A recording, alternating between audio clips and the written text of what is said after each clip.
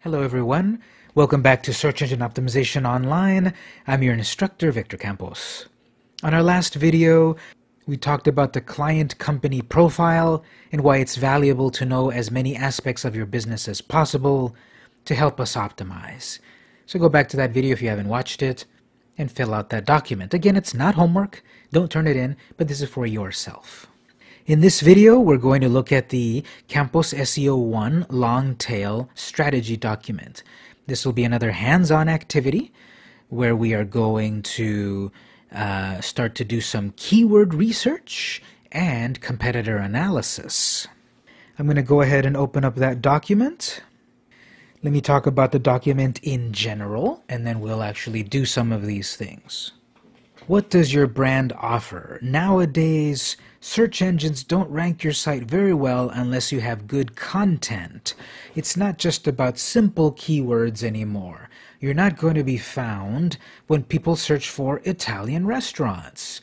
You will have a better chance of being found with authentic Italian food in Chula Vista. That's the long tail. If you understand your niche better, you'll be able to potentially rank better. In this activity, you'll define your long tail keywords.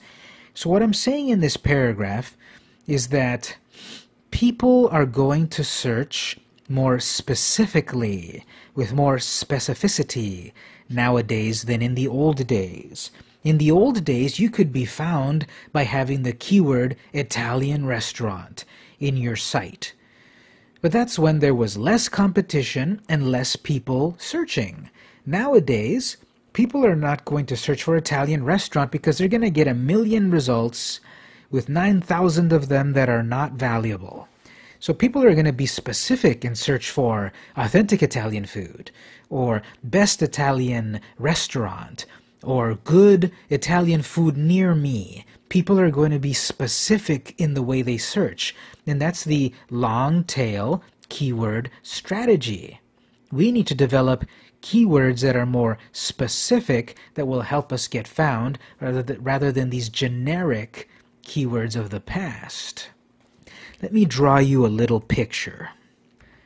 I'm going to draw a simple X and Y chart. On the Y-axis vertically, this will be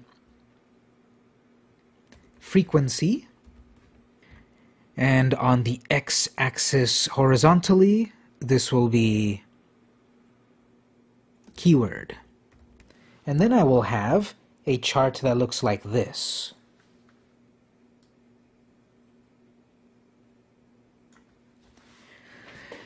So what we have here is, on the left side, there is some keyword at this point that has a lot of frequency, meaning people use that keyword a lot.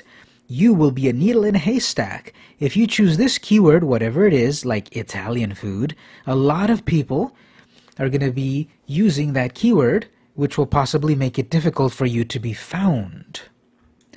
Somewhere along the axis, there will be a keyword that I'm going to use that less people use, making it easier for me to get found. And then there will be keywords further out in the periphery that I may use that even less people use. So our strategy is to not use keywords that everyone is using, because then we won't get found. Our strategy is to try to develop keywords that less people are using, but not to a degree that no one is using, because therefore no one is searching and you won't be found. So something way off on the fringes over here might not be found very easily. We want to look for keywords more in this area, somewhere around here. This is an inexact chart, of course. But that's what my handout is about at this point, our long tail keyword strategy, figuring out keywords somewhere over here. We have two ways to do this. And as we figure these keywords out, we're also doing competitor analysis.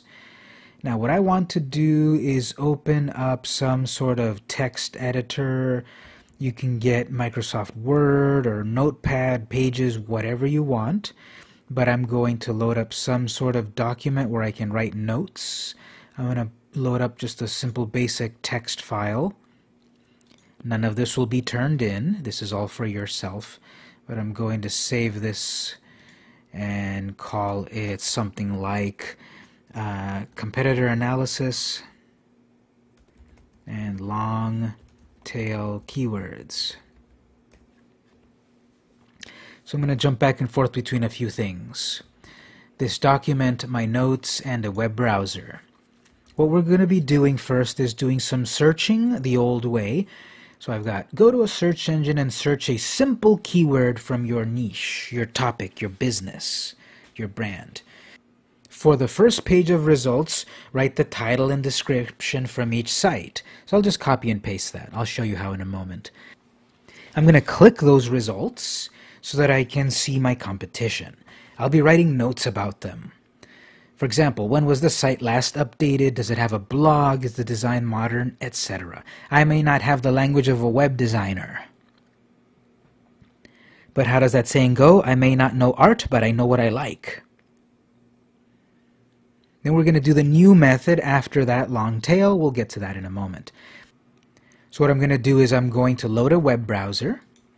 So any web browser you like, I'm going to use Vivaldi. You can use Safari, Internet Explorer, etc. I'm going to go to one of the two search engines we'll be focusing on. I'm going to go to google.com. I've got the fictional business Victor's Bakery. So based on my first handout, the old way generic keywords, just a simple keyword. I'm going to search for bakery. I'm going to ignore anything that might suggest location and such. I'll just type the basic keyword bakery. And I'm going to see some results. I get 206 million results. I get a map with results, images, and then results. The purpose of this exercise is to show you, depending on your keywords, it may be difficult or easy, or easier, to get ranked. And as I've said before, and I'll continue to say, search engine optimization is complicated. There's a lot of things to do. So looking at our results here, the point is we need to find results of businesses that you're in competition with. I'm going to ignore, if anything pops up as an ad, ignore the ads. They're usually marked with some sort of indicator that it's an ad. So avoid those for the moment. I'm also going to avoid any results that appear in some form of spotlight like this. These are not ads, but they get this preferential treatment because they've created a Google Plus page. So make yourself a note. If you create a Google Plus business page, it may help you rank a little better because Google is going to give preferential treatment to their own properties. So on your own at some point, you may want to go to business.google.com and set up your business on Google to help you get ranked.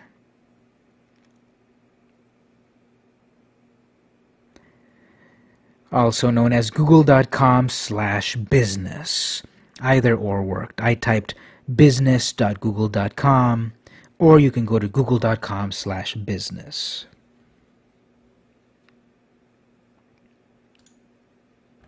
I'm going to skip those and look for real results.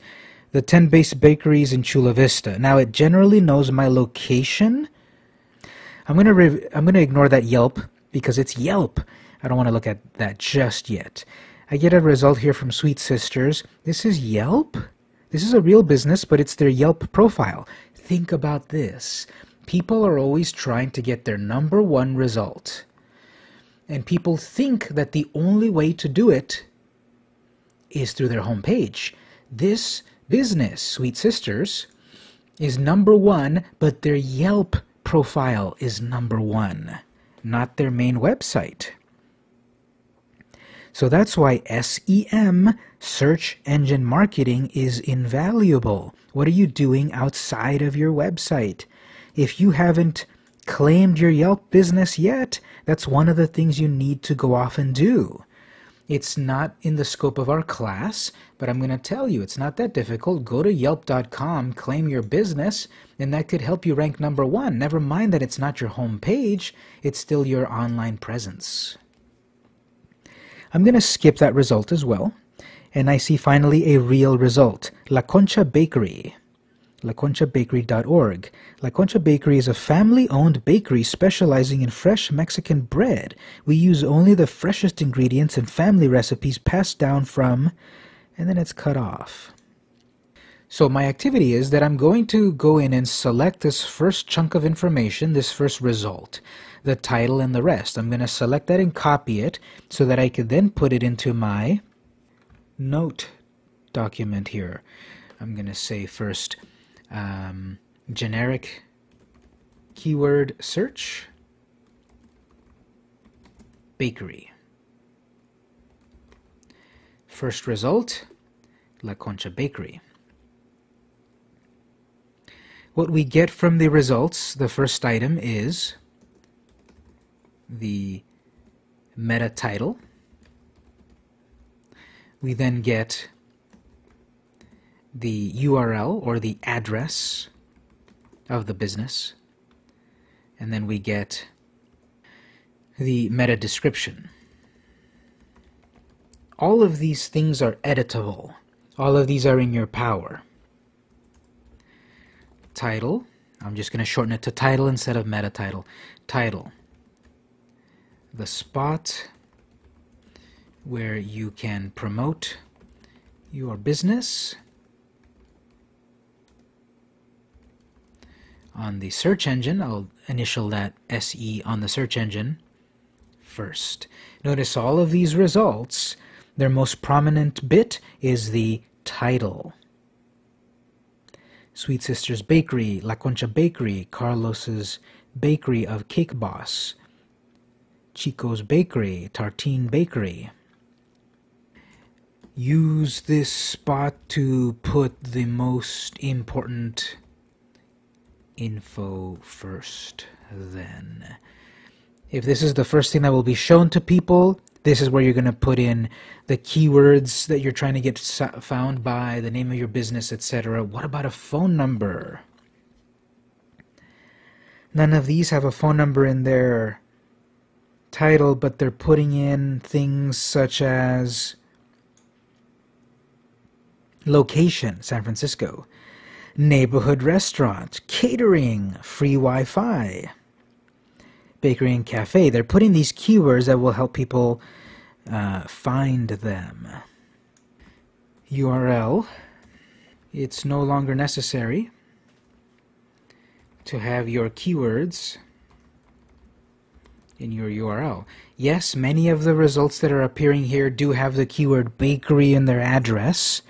You see LaConchaBakery.org, CarlosBakery.com, ChicosBakery.com, TartineBakery.com. In all of these, they have the example of the word bakery in their address. But there are many examples that you will find on your searches probably where that keyword is not in the title, that is in the address, and that's okay. It's no longer necessary to have that keyword because all the good keyword rich URLs have been taken.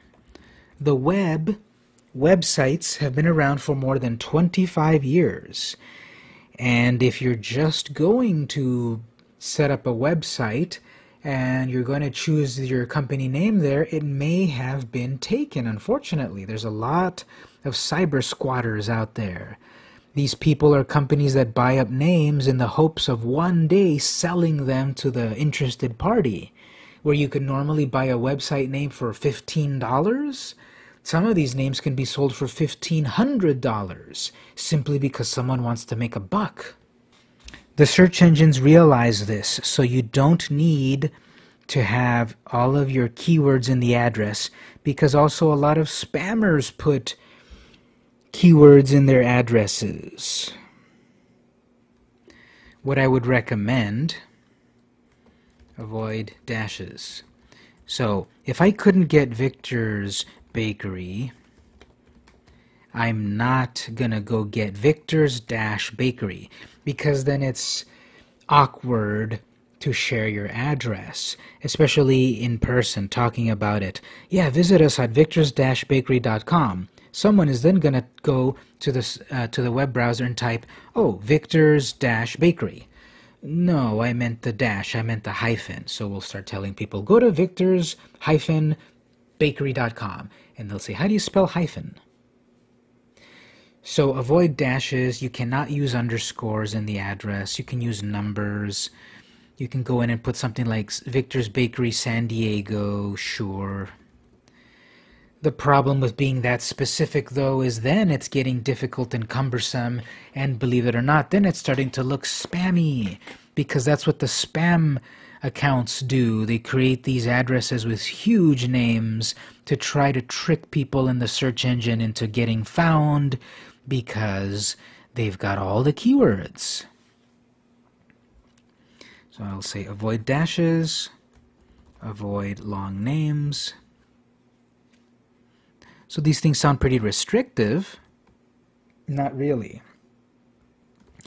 You should be able to optimize just about any URL. It may be more complicated with some of these names, but again, SEO can often be complicated. And lastly, I have description.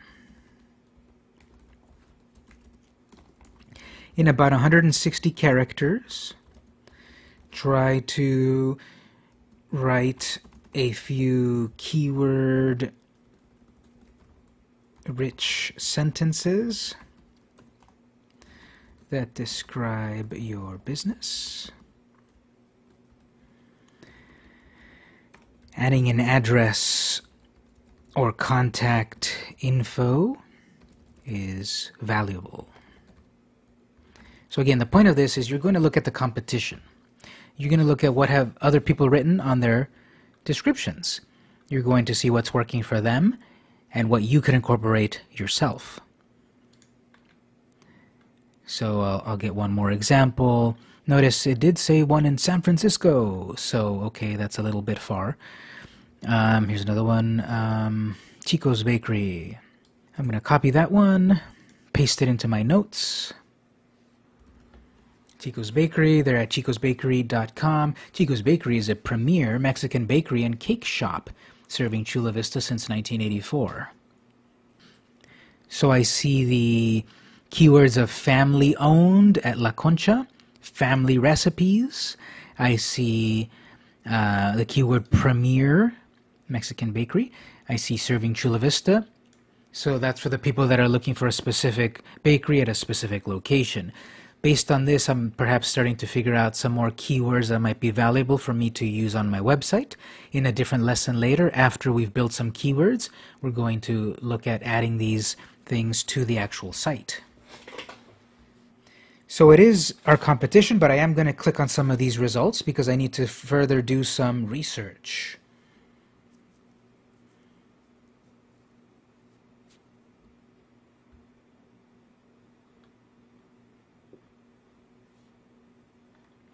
All right, so the purpose of looking at your competition then is to see what have they done on their website, what is working for them, and perhaps helping you figure out what needs to be done for your website. This is the part then that via my handout, it might be useful for you to get some starting points about what to write. When was it updated? Does it have a blog? Is the design modern? Is the site mobile friendly? So let's see, I see homepage, contact, cakes, location, history of pan dulce, a phone number at the very top, which is one of the first things visible. Maybe that's one of the most important things because then I can get people to contact me right away. La Concha Bakery is family-owned bakery specializing in fresh Mexican bread. We use only the freshest ingredients, passed down from 3 generations, located at blah, blah, blah, etc. phone number. If you notice, this text is the exact text that I saw on the result. And then it gets cut off. So you have only a limited amount of space to write that. Various pictures that go through a slideshow. 55 pictures, I think that's a bit excessive. Then a video. The quality of the video is not so good, and the alignment of it seems pretty weird. And I'm not playing with sound at the moment, but the concept, I like this concept. This is obviously more work. Oh, this is actually coming off of KPBS, if you notice in the corner. So this was a free video. They might not really have the rights to use it, but never mind.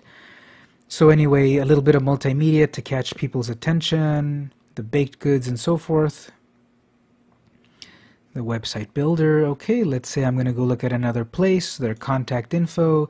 Here's a form for people to send a message. This is actually very good because what you want to do is you want to have a contact form on your website instead of simply your email address naked out there. So if you simply have your contact@victorsbakery.com, if you have that, get prepared to get a lot of spam, because that's what that does. The spam bots that browse the internet non-stop are looking for anything that is of the pattern something at something dot something. If it falls into that pattern, most likely it's an email, it'll be harvested and sold, and you're going to get spammed. To avoid that, have a contact form. This is a little more secure, although I don't see the security. I clicked submit, and I don't know what it did. It may have actually sent a message or not. But what I'm saying is, your contact form should have the ability for someone to fill in those weird numbers and letters. That's a bit of security that helps prevent spam. They have a section on cakes. That's a keyword that helps them get found, and it's a link. Here's another order form for people to fill in. There's a coupon. What happens if I click submit? No feedback. Location with a nice map. So if you do have a location, you should see about adding some sort of map feature to your site.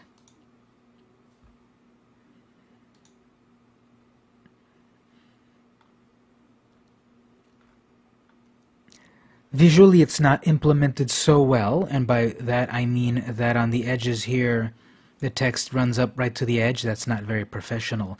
But the value of this screen is that it's full of keywords that people could be searching for to help them get found. There's the keyword French techniques. People may be searching for sweetbread, pan dulce, breakfast meal. These are various keywords that might help them get found, so this screen is valuable. Looking at my notes for this particular result, I'm going to write no update date, no blog, yes, lots of contact info, lots of good images, map, phone number. So I'm just trying to make any sort of notes. I'm making notes, I'm doing competitor analysis about what I'm up against. They may not have the best looking site out there, but they have the #1 result. Oh, I just noticed there's a very hard to view bit of text right there. Okay, there's the copyright 2016. I'll say some text is hard to read. So I'm just making notes about all the websites that I found. I would do the same thing like that for the other website.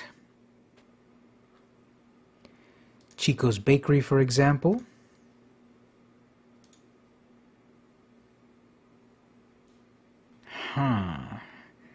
I don't think I have any ad blocker turned on, but I don't really see anything. And honestly, unfortunately, I have to say this is a very, very basic looking website. It's actually, I was about to say it's totally empty, but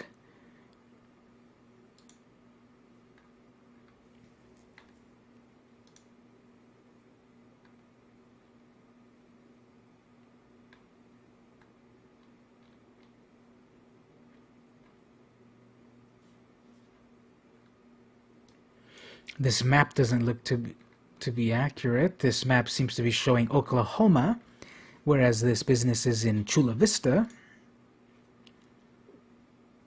So unfortunately, this is not a very good site, but notice they are one of the ones ranked on page 1.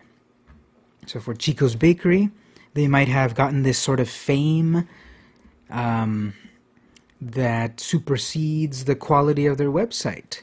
So I'll say long established business makes up for shoddy website. Back to the handout, I would then engage in the second type of competitor analysis using the new way, long tail.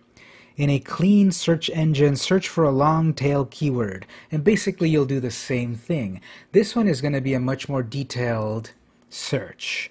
Now, the note that I have here about clean at the bottom.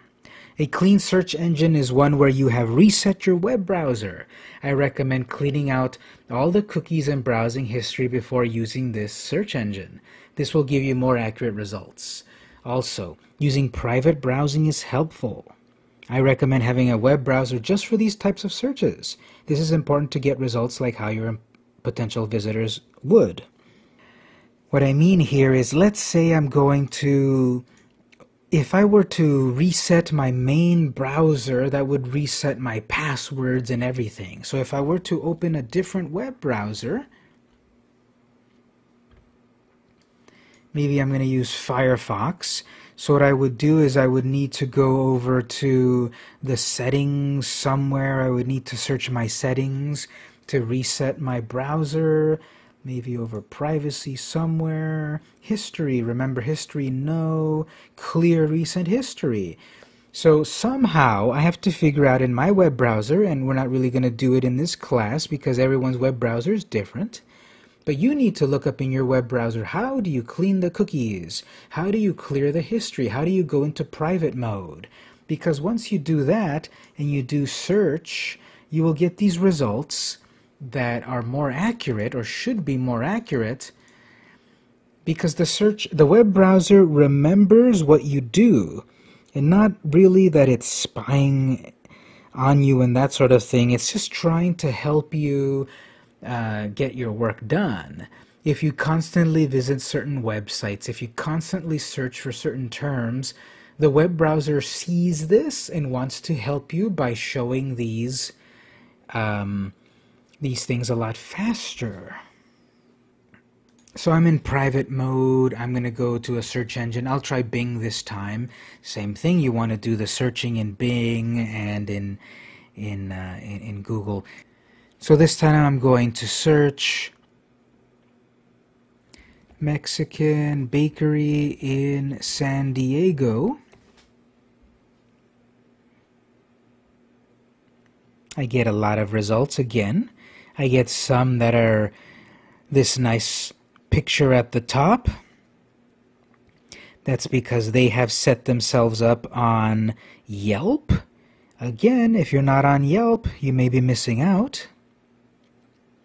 So let's say I skip all of those. I skip Yelp. Again, a lot of results are coming for Yelp or the Yellow Pages or Groupon. Yellow Pages, MapQuest, TripAdvisor, MapQuest. So if I'm looking at the address of all of these businesses, there's Yelp, there's Groupon, etc. None of these are the business itself. So again, why aren't you on Yelp? Why aren't you on TripAdvisor, Yellow Pages, etc.? That's modern SEO. Don't expect to just figure out a couple keywords and put them on your homepage and you'll get found. There's way too much competition. In this particular result, Hilda's Bakery is very prominent. They've got a picture up there from Yelp. They've got a result over here from Yelp. They've got another result from Groupon, another Yelp result. I'm going to skip all of these. I'm going to try to find results for the purposes of my exercise that are not these types of aggregator sites. Not CitySearch, not TripAdvisor, Zomato, Chamber of Commerce. I'm going to try to find a real result. I had to go to page 3 to find a real result. Elijah'sRestaurant.com and Bakery. So that's the one I'm going to start to do a little competitor analysis for. This is long tail keyword. Mexican bakery in San Diego. That's what I used to search. And the first result was Elijah's Bakery with their address and so forth. Notice they have put their address and phone number right in their description. Maybe I don't even need to go to the website. Maybe I have that phone number and I order a cake. That's a win. You have to think in terms not just about getting people to my website. Well, it's getting people to your Twitter, getting people to your Yelp, getting people to see your contact info. That is modern SEO. That is modern SEM. I'm going to click on the result to do a little bit of analysis on their site.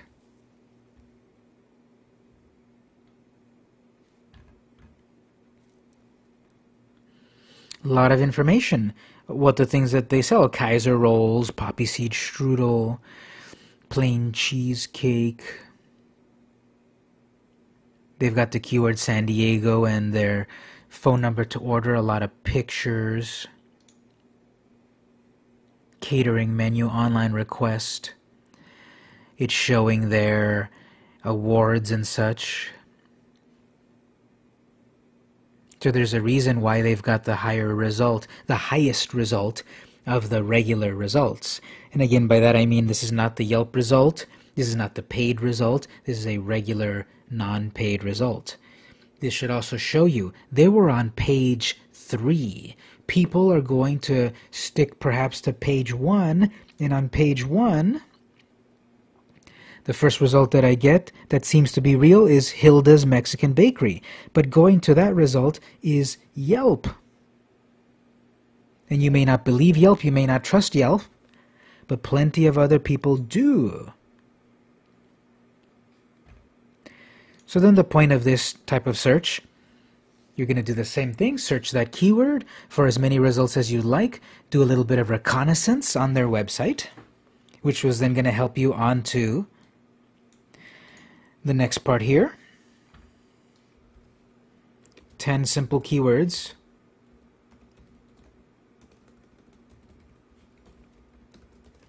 Bakery, family, Chula Vista, cake, etc. I'm going to develop these 10 keywords that I'm going to use upon my site in different lectures. And then I'm going to develop about 5 or so long tail keywords. So based on what we found here, I'm going to develop these keywords. Mexican bakery in, and then whatever location. Get directions to our bakery. Mexican bakery reviews. Oh, this is the 5 long tail.